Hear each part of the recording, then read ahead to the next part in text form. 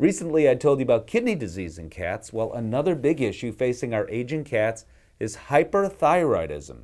I spoke with one of the world's leading experts at the North American Veterinary Conference, Dr. Mark Peterson. Hyperthyroidism is one of the most common diseases of older cats. It's certainly the most common hormonal disease of older cats, and it is caused by a tumor in the thyroid gland. The thyroid gland is located in the neck right here. There's two little parts.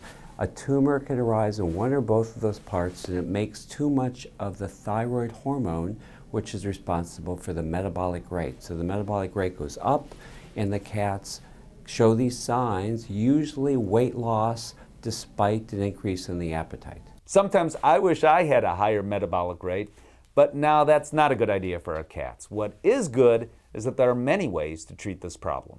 There's three ways that are accepted for many, many years. The first is surgery. We have a tumor in the thyroid gland, we can go and remove it. The second way is I-131, radioactive iodine. Iodine, we eat it in our food, it gets absorbed by the gut, circulates in the circulation, ends up being taken up by active transport into the thyroid gland. That iodine incorporates into the thyroid and gets made into thyroid hormone. One single treatment, one cure.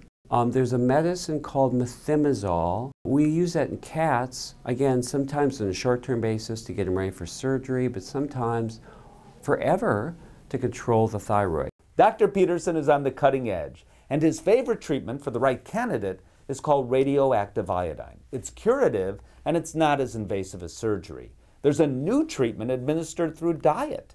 While it does work, Dr. Peterson is not a strong advocate because the diet is very restrictive. Your cat must stay on that diet without fail, and it doesn't really cure the problem, it holds it at bay while the cat is on the diet. The most important thing you can do for your cat is to catch illness early. That means not only for your cat, but all your pets, to see your veterinarian twice a year. I'm Steve Dale.